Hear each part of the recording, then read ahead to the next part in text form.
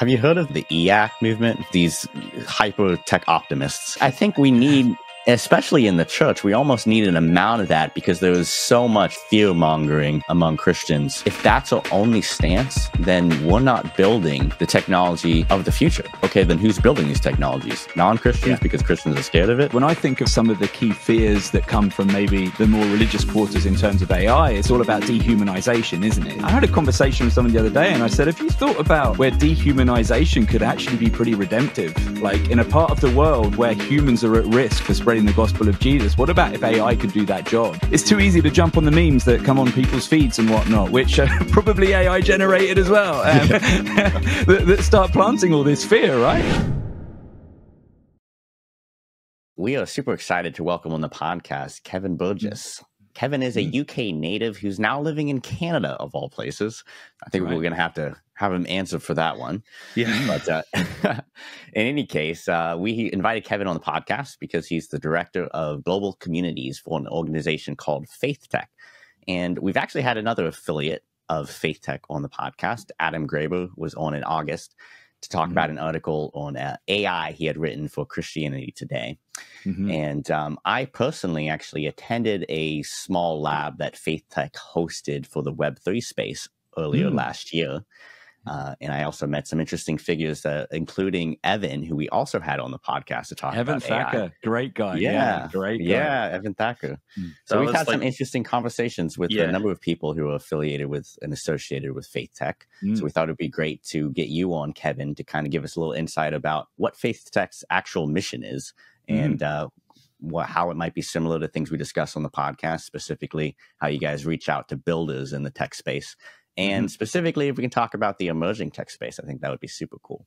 Yeah. So why don't you just give us a little bit of a background on what FaithTech is? What's the vision? You know, what are you guys doing in the space, and where do you see all this going? Absolutely. And really pleased to hear you were part of the Web3 lab there. That was a bit of an experiment we ran last year in terms of let's create a bit of a playground and see what we can do ministry wise with some of this technology. And with the likes of Evan in the mix, it was really good fun to see some of the stuff that came out of there. But in terms of FaithTech, we call ourselves a global tech community for Christ. So our sort of core mission is to gather Christians from across the tech ecosystem, offer them an opportunity for community. And I think we'll talk a bit later about why we need to do that. But offer them the opportunity to gather together, but then also offer them the opportunity to leverage their time and their talents and build together for the sake of Jesus. And those are the two key offerings that we have, our communities and lab projects. And we've done a lot of work developing the whole lab program in the last few years and building a playbook about how we do that. So in terms of if you asked us our purpose statement right now, that's actually moved a little bit in just the last few months. We've been thinking about why we do community and why we do projects and saying, what has God called us to that's uniquely involving us in this space of community and projects together. And we did an online meetup last night where James sort of aired this publicly for the first time. So it's still a little bit hot off the press, but we see our core purpose statement right now is to awaken a Jesus revival in and through technology. And the in and through piece is in technology. We believe that as we bring Christians from across the tech ecosystem, builders, thinkers, theologians, ministers, missional people, and get them to think deeply about how we relate to technology and how we build with technology, that they can actually take that back into the tech ecosystem. And our heart is to see a core revival happening there. We believe God's already on the move there, which is why we use the word awaken a revival, because we don't get to start a revival. God gets to do that, and we get to see what he's doing and get excited about it and become a part of that through what he's already doing. So that's what we seek to do. And then through technology is because as we build things, we want to see products built, literal products pulled together that help bring people into the kingdom of God and help introduce people to the person of Jesus. And that's the core driver of why we do what we do. We could do a bunch of really cool meetups, and everyone gets to network and change business cards and pitch their ideas to each other. But we feel like we're called to a deeper sense of community, one which is sacrificial in nature. And that's why we encourage people to come and build and sacrifice of their time and their talents to do something that, otherwise they could be building something else that earns them money or something like that. But actually putting that aside for a while and building something that solves a challenge in the world that actually brings more people into the presence of Jesus, we see as a real motivator and a real inspiration for why we exist. So that's sort of nutshell about who we are and the purpose behind why we put communities in these different cities around the world. I think currently we're in 37 cities globally, and we have 3 online communities running. So that's the sort of size and shape of things.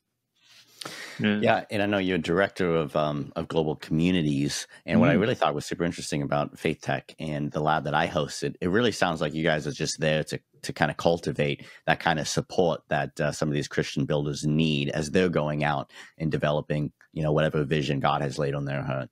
You guys kind of step aside and you say, well, you guys bring your ideas to us. We're going to help feed that, but we're not necessarily forcing our own vision of what we, kind of want to see developed. It's you guys are just kind of a support network, and there's not really a lot of support networks, I would say, for Christians in the tech space at all.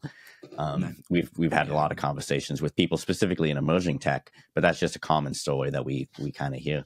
So how did you guys kind of become acquainted with this space? Are you kind of involved in tech already? Was it just something you were seeing, or how did God kind of bring that about?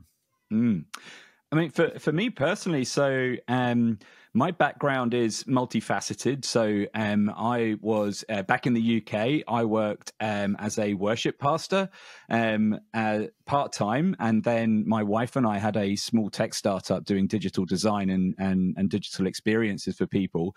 And I was also a technology consultant in the National Health Service back in England, so helping build analytics systems for them. So I had this multi-vocational life happening, and I think what I was experiencing before I bumped into this crazy tribe called FaithTech was what a lot of people in tech experience, which was I had my sort of faith life over here, and then I had my tech and my work life over here, and they never sort of talked to each other. I led a pretty siloed existence, and I wasn't really able to, talk much about tech when I was leading worship or building creative experiences at the church, even though a lot of that is technology driven, right? But I did feel like when I got into the more exciting parts of what we built through our business and stuff like that, it was just like I was speaking a different language often in my faith environment, and you get that sense of I don't understand it, therefore I fear it. And I lived this fairly separated existence, which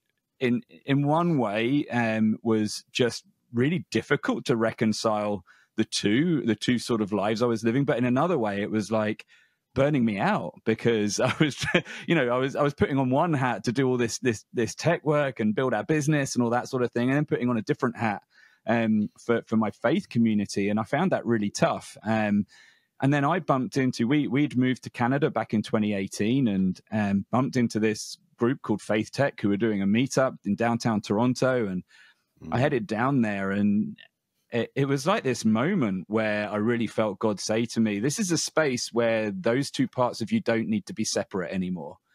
And it was a real moment for me. People talk about moments of physical healing, moments of emotional healing. For me, this was this coming together, this convergence moment where I was like, oh, wow, maybe there's a unique calling on me that incorporates both of these parts of who I am.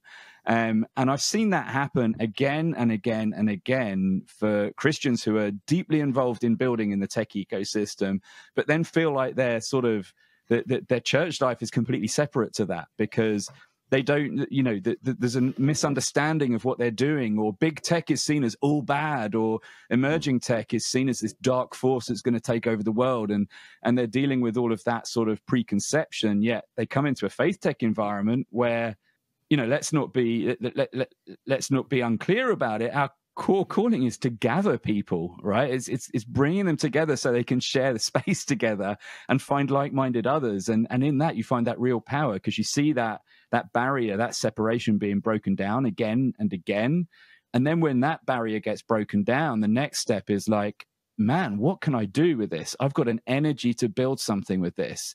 And that's where the projects and the innovations come. And, you know, there are people way more advanced and way more clever with technology than I will ever be who come into our communities, but we just provide a space that can hold them there and can say, okay, you've got permission to build something here that deals with a challenge that you're passionate to see dealt with in the world. So yeah, it's been really amazing just to see that mini miracle happening for people again and again, as they think, well, my tech life and my church life doesn't need to be separate anymore. There's a quote, our founder, James, talks often about a friend of his who worked in Google, and she would say, when I'm at work and like my faith is a different language to them, no one understands my faith.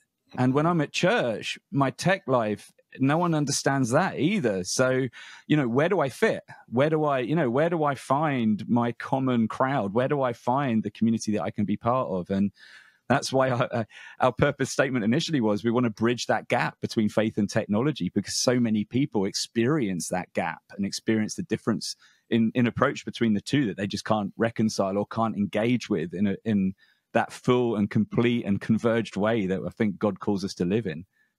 Where do you think that sense of like not belonging comes from? Because it's like, you know, you almost are experiencing it as a double-edged sword in your life when that happens. And I can think of a multitude of ways where, you know, we're tempted to think that we're alone in the situation that we're in, but it's often as if, like, you know, that's kind of what the evil one wants us to think, to steer us away from our purpose and from our higher calling in our lives. And I want you to kind of speak to that, because I know a lot of people that work in tech, sometimes it can be some pretty lonely hours, not a lot of human interaction depending on the situation. There's a lot of temptation to kind of just close yourself in. And that's as a Christian, we're called to majorly the opposite. Yeah, absolutely. So there's two things I would touch on with that.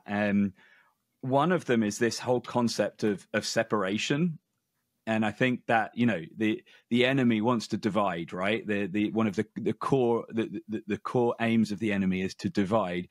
But we never think of that divide being an internal one that you can experience. But I think the enemy works in that in a really powerful way. If he can divide this superpower of building that you've got from this faith you've got in the all-powerful sovereign God of the universe, I mean, he's stopping something amazing happening. And I think that's what we see again and again. And when that comes together, conversely, you just see amazing things happen. You see creativity lit up like it's never been lit up before. And you see these sparks of imagination that suddenly match up with something that God's got in his imagination that he wants to see in the world through this power of creativity that he wants us to use to represent him. The other part is one of the core values of FaithTech, or the pillars as we call them, is people over product. And this is that we want to see the value of personal transformation as a precursor to the building of really cool products. So we've built this playbook out, which goes through a whole process of taking a biblical framework to how you build a product.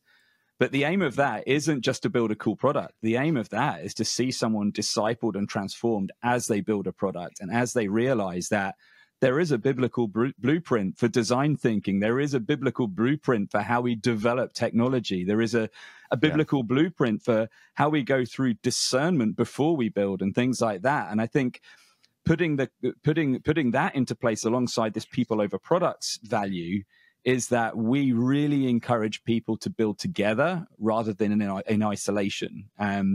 And you know, we've all got that fixed image in our head of the developer who's got the headphones on in front of Visual Studio Code for like 8 hours a day without any human contact.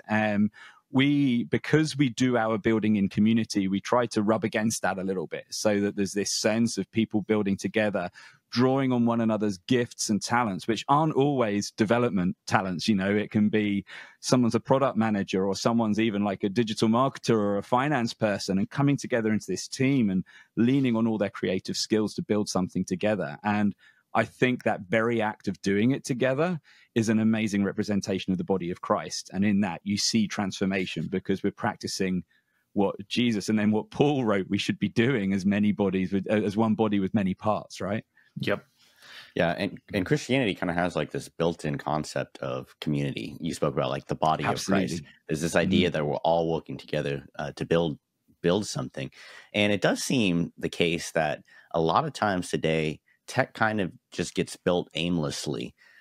People aren't really thinking through what are the social implications of this tech. What is what ultimately do we hope that this tech is going to accomplish in people's lives, not just what it's going to do for efficiency or for work, but actually in people's lives. And Christianity and Christians in general tend to understand that there's kind of like a higher calling or higher purpose to the things they're building.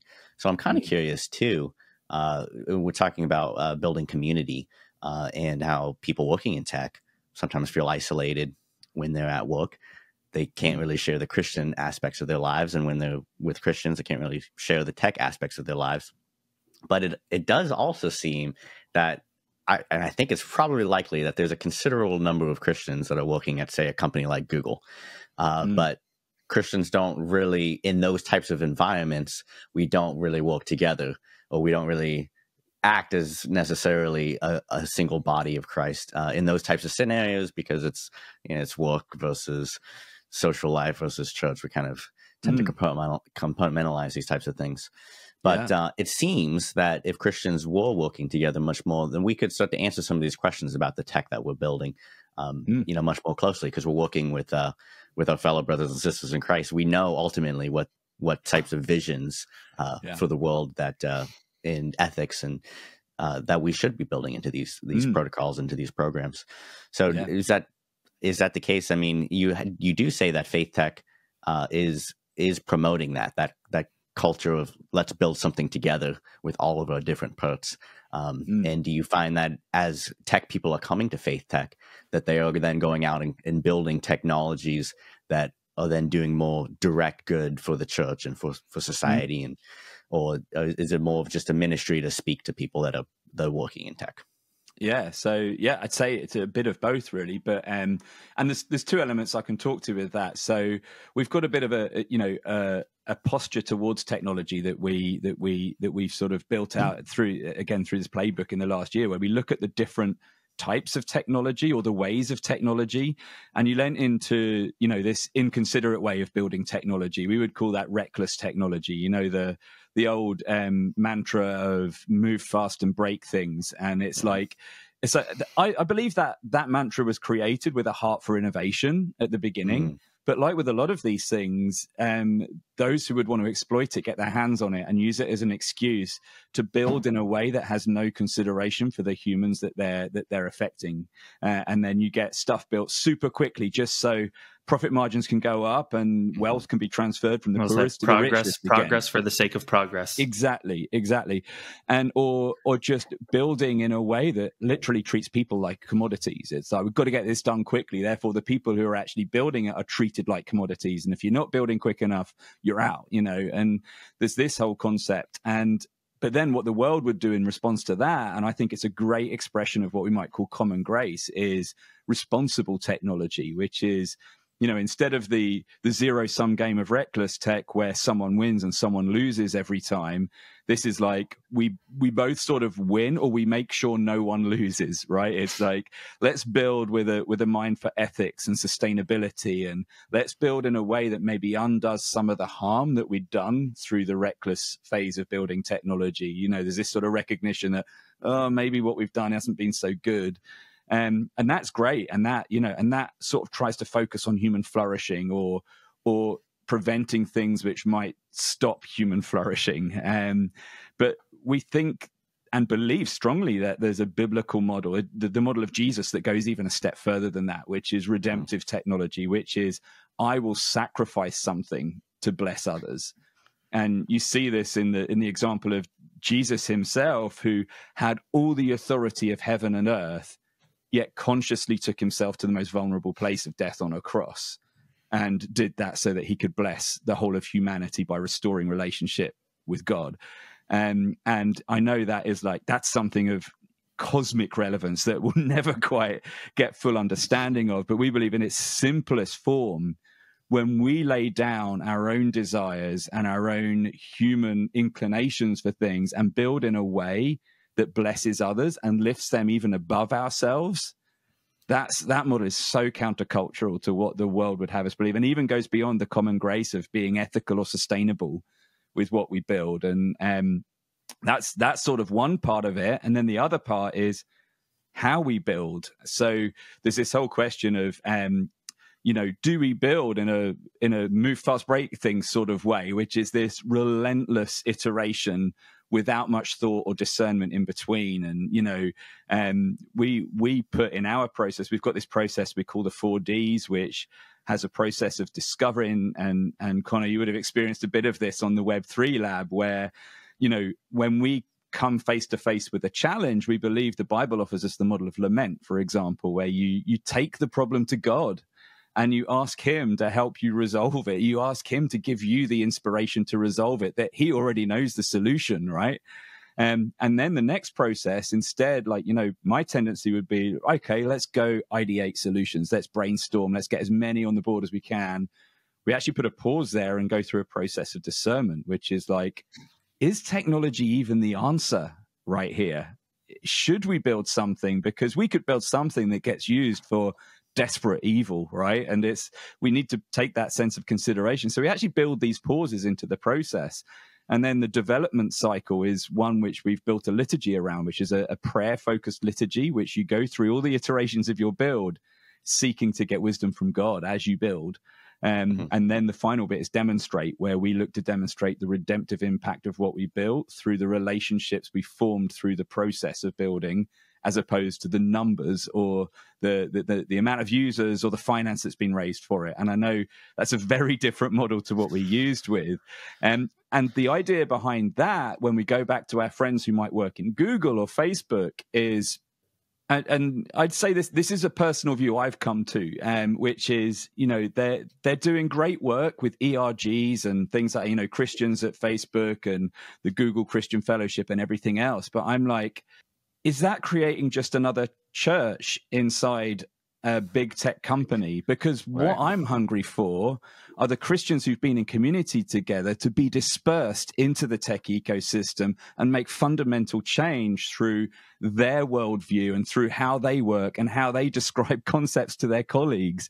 And even taking one element of the 4D framework and saying, do you know what, in my design thinking meeting, I changed the way I thought about coming up to a challenge because I learned about this process of lament.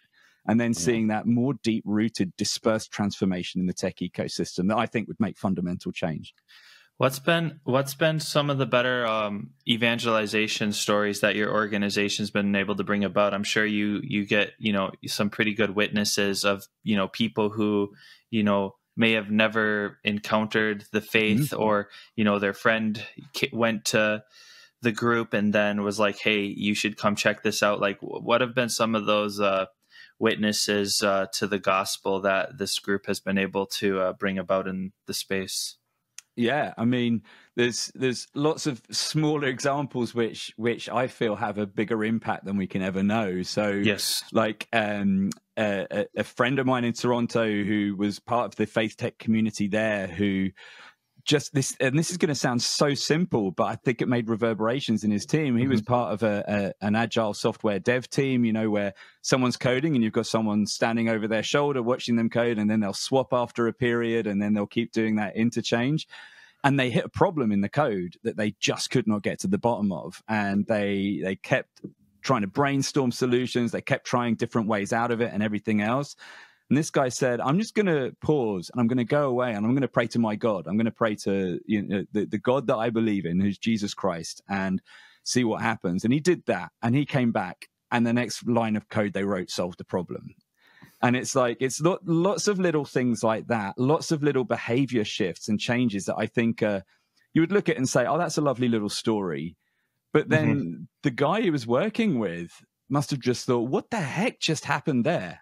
Particularly when your mind is set around the code is always the answer, right? The answer is always going to be in the code. Code is law, right? You know, and it's like that happened. And then you've got, you know, I had another story I heard. We did a city leads. So all of our community leads came together for a retreat back in December. And one guy said, you know, I mean, he works with some other Christians, but they've actually taken this 4D redemptive tech framework and said, we're going to use that as our dev cycle. We're going to try it and see if it really does make a difference. And they're building stuff for Christian and non-Christian organizations. And I'm like, sure. Oh, I'd love to see I want to go back to him in a year and say, okay, what's been the results of that? What sort of conversations have you had with your customers and your clients as a result of implementing this different framework for how you build stuff? And we just get this constant feedback on it as well from a really practical perspective of this bit worked really well. This bit needs some work in terms of the tools and the practical ways we implement it so that it can be spread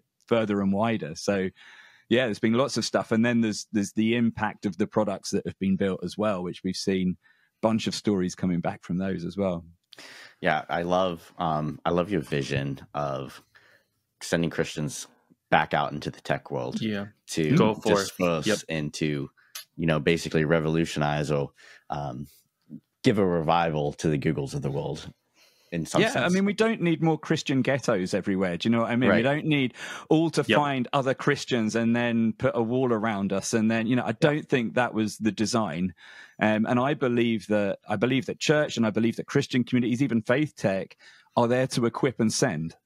They're not there to equip and keep safe. It's there to equip and send out. And if we're not doing that, if we're just creating a nice place where people are staying and keeping the barriers up around them, we've lost the plot somewhere. Mm-hmm. Yeah, that kind of answers my one question I was having then is I was curious, does FaithTech see itself as primarily a ministry for people in tech, or does it see itself like primarily as a ministry to send people into tech?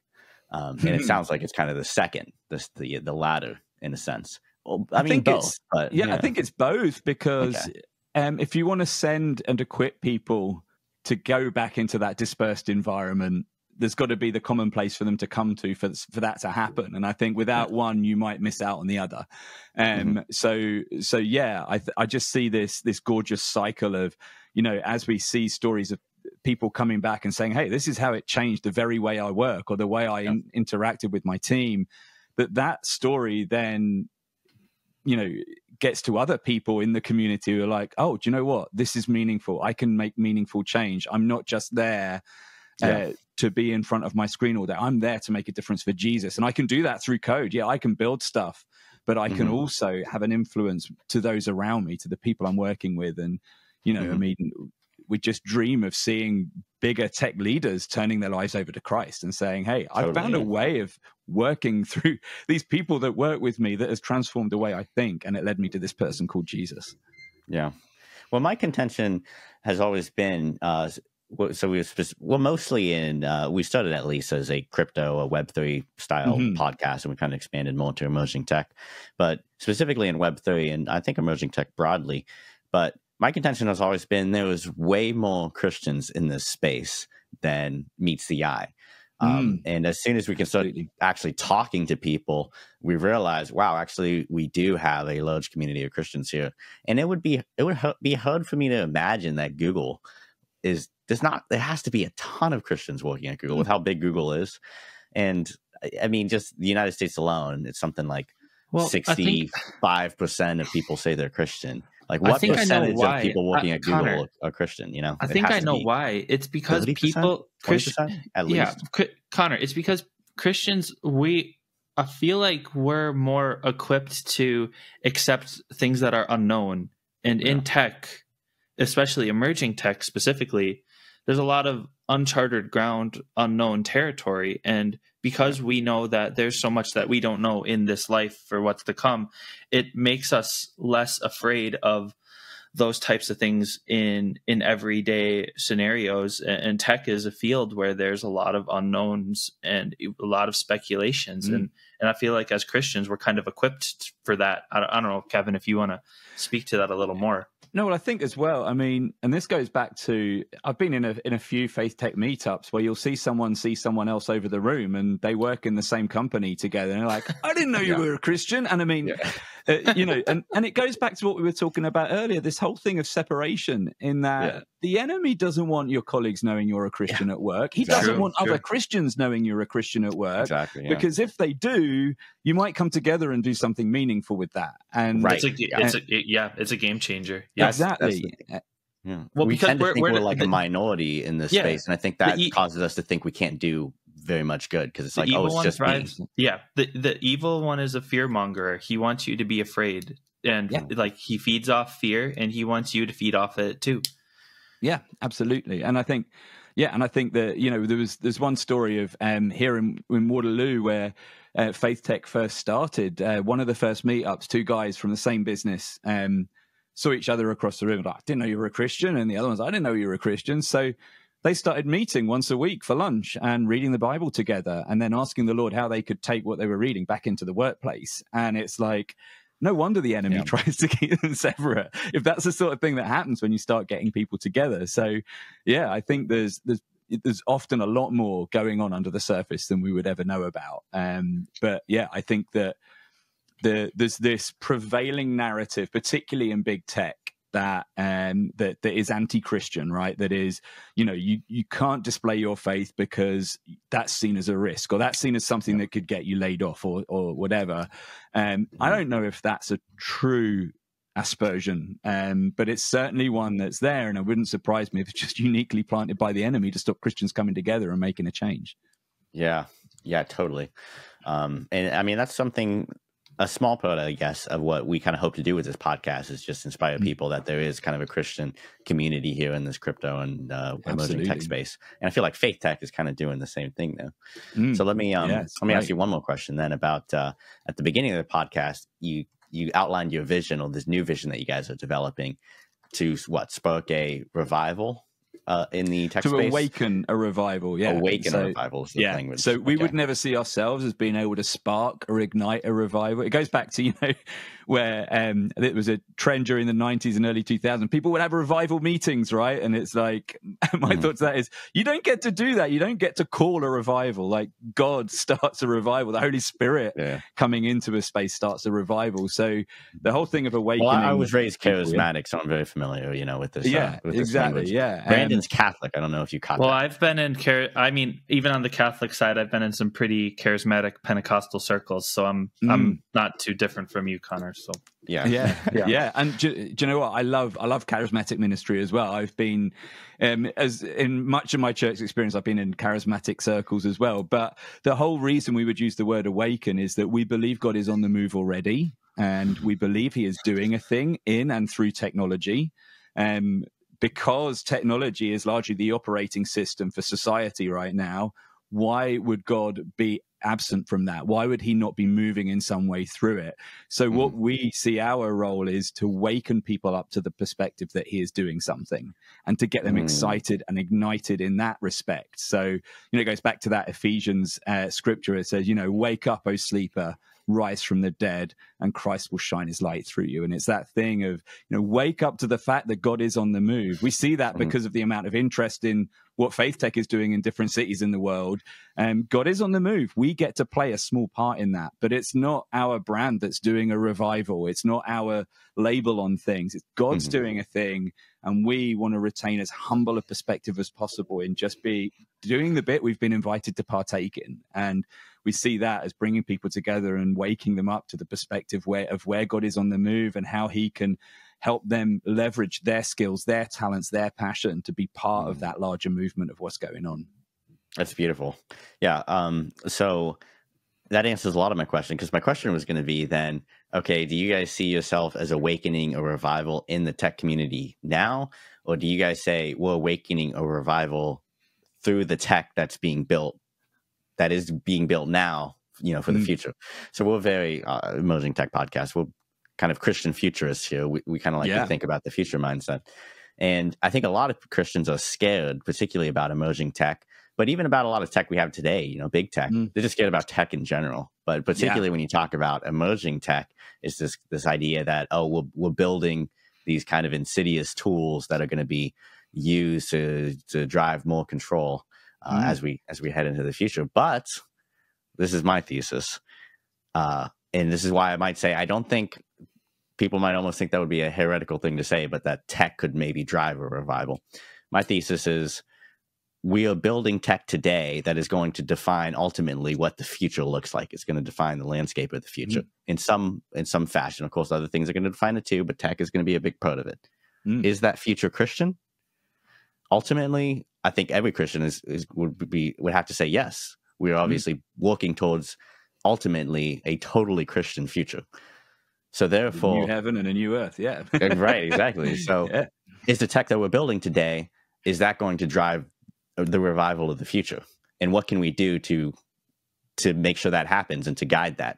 I mean, ultimately, it's a destined reality, but that doesn't change the fact that we're building it now, and we have a responsibility with the way we're building things today. Yeah, absolutely. And I feel that's a real piece that we feel called to do, which is to get people to think deeply about what they're building and how they're building it. And the how they're building it is the transformational piece for the person building it, but then the what they're building is the transformational piece for the world they're building for, or the world they're building toward. And that's where I think, when we think about a lot of the emerging tech, I think much of the fear around it is lack of understanding.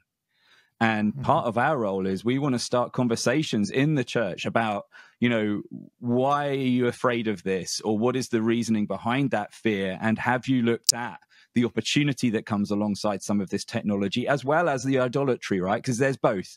There's always going to be both. But I feel that often if there's misunderstanding or a lack of understanding of an emerging technology, people will put it all in the idolatry bucket, which is this thing is being built to take over the world and, and hand it over to Satan, right? And I think particularly if you look at the Web3 space, A, because it's so nascent and fast moving at the moment, and B, because the concepts behind it, I mean, you try to explain to someone the blockchain who's coming from point zero, and it's a tough ask, right? To get them to understand exactly what it is in really clear, simple terms.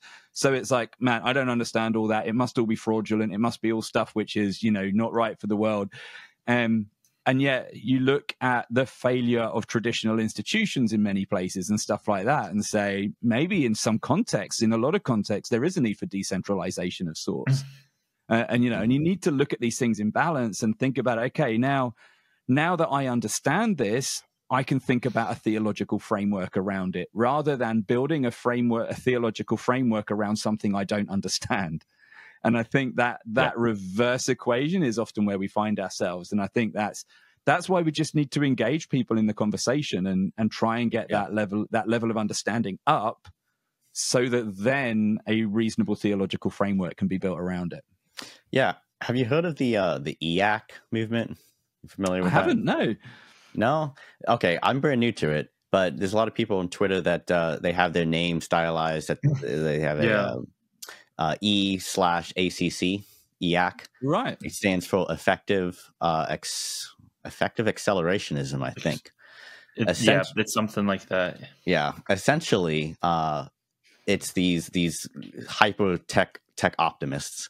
And it sounds a little scary, and some people kind of are like, "Oh, this looks cultish." But what's interesting to me about it, and I've listened to a couple people on YouTube now. It sounds rather self-aware. I don't know how far they would push the tech optimism thing, but essentially, the movement thinks that there's a strong move towards particularly AI safety, but also with other emerging technologies. And people who want to tread very carefully about the development of these technologies, probably to a lot of good.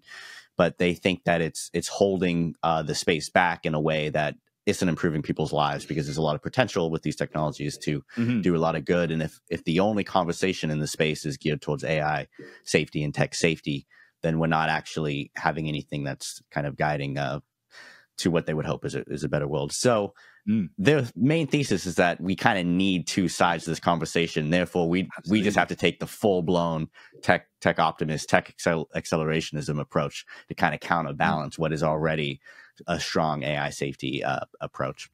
And I think I kind of like aspects of it. I think we need, especially in the church, we almost need an amount of that, because there is so much, I feel like, fear-mongering among Christians coming when it comes to tech and to emerging tech. And if that's our only stance, then we're not building the technology of the future. And that's like a scarier thought to me than anything. It's like, okay, then who's building these technologies? Non-Christians, because Christians are scared of it. Like, that's also a terrible thought. So we almost need an amount of EAC in the Christian movement. Do you guys find that you're talking to kind of settle fears, or do people come to you sometimes because tech people who come to FaithTech, are they somewhat or feeling that they're ostracized in the church? Is that why they're not able to kind of bring the tech aspects of their lives there, because Christians don't like to talk about tech or learn about it? I think it's partly that, and I think there's two sides to any of these phrases that get thrown around as well. So when I think of AI and some of the key fears that come from maybe the more religious quarters in terms of AI, it's all about dehumanization, isn't it? It's all about, we're taking the human out of the equation, and we've taken things out there. And I had a conversation with someone the other day, and I said, have you thought about where dehumanization could actually be pretty redemptive? Like, in a part of the world where humans are at risk for spreading the gospel of Jesus, what about if AI could do that job and save some lives in the process, you know? And but people seem to think, oh, it's dehumanization, therefore bad. And it's like, well, actually think that through for a minute. And I just don't think that conversation is always being facilitated. I think it's too easy to jump on the memes that come on people's feeds and whatnot, which are probably AI generated as well, that start planting all this fear, right? And it's like, it's just ironic that, so you're letting technology tell you what you should be afraid of in technology. And it just creates this crazy cyclical thing. So I think for us, and I think there's been some great stuff. There was the AI in the Church initiative last year, where they did the big hack in Boulder, Colorado. And I think, like, just having that conversation and having a hub where people can start to share some of the redemptive use of this technology will go a long way to allaying some of those fears. But the first thing we need to do is get to a place where people are willing to listen. And I think, like, to do that, relationship's always going to be the first step, isn't it? And that's where community comes back into it, and coming with a framework of saying, do you know what, we've had a really long, hard think about a biblical framework for building technology. So if we're building using emerging tech, but we're using a biblical framework to build that, which includes discernment, which includes prayer, which includes inviting the Holy Spirit into every step of the process, will you trust us to try and innovate in this space for your good and for the good of others? And I think that becomes then a really powerful argument, not just when they see what's being built or what they are told is being built, but rather how it's being built and the redemptive way it's being built. And if that's happening in community as well, I think that we'd go a long way to starting to have a more grown-up conversation about what emerging tech could be in terms of some of the revolutionary stuff it could do to support and grow the local church, not just some of the bad stuff they're sort of often quoting. Yeah, wild conversations in the space for sure. So, okay. Well, we've kind of explored a lot of the emerging tech stuff that I think we kind of wanted to talk with you. And what's also interesting is I said we had Evan on the podcast. So he was, we found him through FaithTech, and he's a big AI guy. We also had Jay Chen on the podcast. Oh, from London. Yeah, I know Jay. He's running the Light DAO, yeah?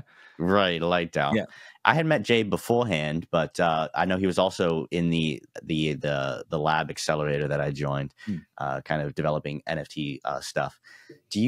Maybe you can explain a little bit? You've kind of told us about how FaithTech is providing this community and this framework for that in the tech space.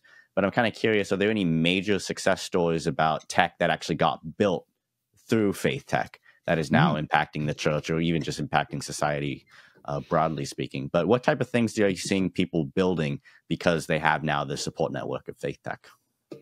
Yeah, so I mean, we've got a bunch of stories from over the years. I mean, during last year, at any one time, we had about 90 projects running concurrently through our communities and our city labs and things like that.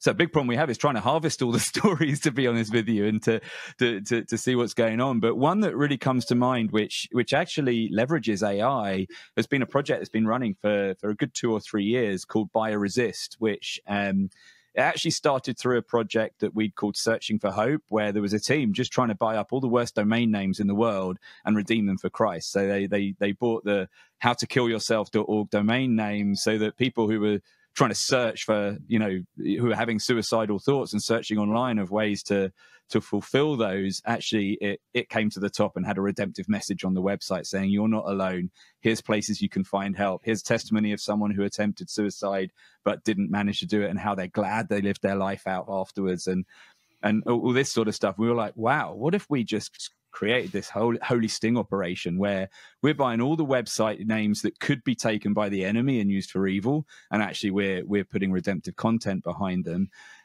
This one group in Vancouver actually had a real passion about trying to stop sex trafficking, but they were like, there's all these great non-profits and charities stopping it at the point of supply. They're trying to stop the gangs and the routes for human trafficking and the massage parlors and all that sort of stuff in the cities.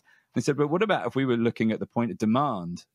So getting to the people who are trying to buy sex, particularly those who would try to buy sex online, and actually reach them with a redemptive message, because if the demand goes away, the supply will have to go. So they actually built an AI chatbot that they put on escort websites and on, like, your equivalent of like Craigslist, where you can go to the sort of darker corners of it and try and buy the services of an escort online. They just got this little ad that says, do you want to talk about why you're here? And they've used an AI bot to do a sort of little bit of a triage process to work out if someone wants to have a conversation about getting their life back on track, or discuss with someone why they are in this place and what's happened to them, or why they're addicted to sex, or why their life is falling apart to the point that they're looking for, companionship like that. And they've now been funded to have a team of trained volunteers who the AI bot then passes off to when someone says, yeah, you know what, I need to talk to someone about this. And I think last year they had over 900 conversations with people who were trying to buy sex services online, and the AI bot meant that they could at least triage the first level of conversation to the point that someone was serious enough to say, hey, I'd like a conversation with a human being about this. And I see real power in that. I mean, that is a real redemptive use of that technology. And they were in our last create process as well, which was like a 4-week hack we did in October.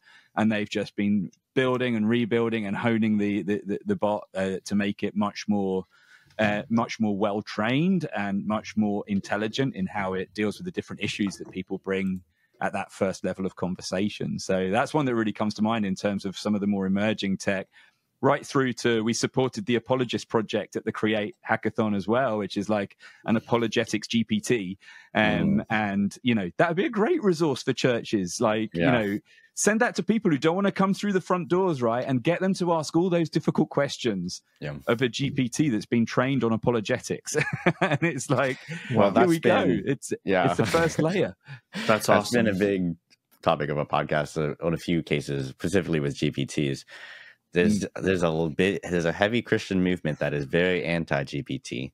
And I don't know if you're familiar with a resource called Pulpit AI. Does that ring any bells?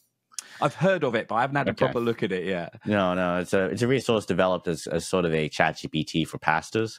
And the big scare is that... Oh, and it sort of writes their sermons for them pretty much. It doesn't write their sermons for them. No, it doesn't. Sermons. That's what everybody was freaking out about. You had it with Michael Whittle. You said it does not write sermons. It's a resource for pastors to put their sermon into, and then it can help split it up into like blog posts, into social media. It's a content curator for larger form content, like similar to a podcast. Yeah, great. But it sparked major backlash, and And actually Adam, when we brought Adam on, he had written an article for Christianity Today that was kind of theorizing some potential use cases of AI chat GPTs, kind of along the lines of exactly what you're talking about. He's done a lot of work on Bible GPTs, yeah. Bible GPTs, right? Yeah, and that sparked major backlash too. Same communities there. So that's actually where I get a lot of my thoughts about, hey, is the Christian space just too anti-tech? Like, we need more support for people that are building actually good resources. I think it would be hard for somebody to see the downside of the AI chatbot that you explain. That's like, helping people get their lives on track when they're on these dark corners of their website. Like, where's the negative here? Like, there's obviously good use cases for AI. Well, gosh, we're just about out of time here, but I want people, because we talked to a lot of builders in the space, and I think a lot of those builders could see a lot of good in FaithTech and coming and joining communities and finding some more support networks for the types of things that they're building. So maybe you could give us just a little bit of a rundown on how people can get involved with FaithTech, what kind of resources they might want to take advantage of, and how they can just get in contact with you guys. Yeah, absolutely. So predictably enough, if you land on faithtech.com and click on the communities tab, you can see all the communities we're based in, all the cities we're in globally. And if you're near a FaithTech city, they're bound to be having a meetup sometime soon. So I'd always say, try and get to an in-person meetup. If you can't, we've got FaithTech online meetups as well. We've got one which is in the sort of in the Americas time zone, and then we've got one in the Middle East as well, and then one about to start in Asia as well. So we're hoping to get most of the world covered there in terms of online meetups, and they would generally take the same form as an in-person meetup, where we meet together, we learn something together, and then we build together. And we're also going to be launching a new version of our sort of Create program, which is rather than event, it's a rhythm, where we're inviting people into these 12-week rhythms of, it starts with a challenge, you get a period to work through and build a solution together using the redemptive framework we've been building out, and do that as many or as few times as you want as part of the community. But that's a really great way to meet other builders and to learn and disciple one another as you build some redemptive technology together. So they're just a few ways of getting involved. If they fail, just hit me up at kevin@faithtech.com, and I'd be really happy to point people in the right direction. Perfect. We'll be sure to share all the links to everything in our descriptions for the podcast. So yeah. And one other thing is, we've got a Slack channel with about 4,000 people on it from across the sort of faith and tech ecosystem. So I'll pop you guys the invite link as well, so you can put it on. Yeah, please do. Awesome. Thank you. All right, cool. Well, we can close out then, and super happy to have Kevin Burgess on the podcast to explain to us more about FaithTech. Like Brandon said, we're going to drop those resources in the description so you guys can check that out. And if you have any questions about the things we're just talking about, and maybe you have some stories about things that you're building in emerging tech and in tech and that utilize your Christian faith, please drop those in the comments. And we would love to hear about those stories and get back to you if you have any questions there. Otherwise, we'll see you guys next week. Thanks so much.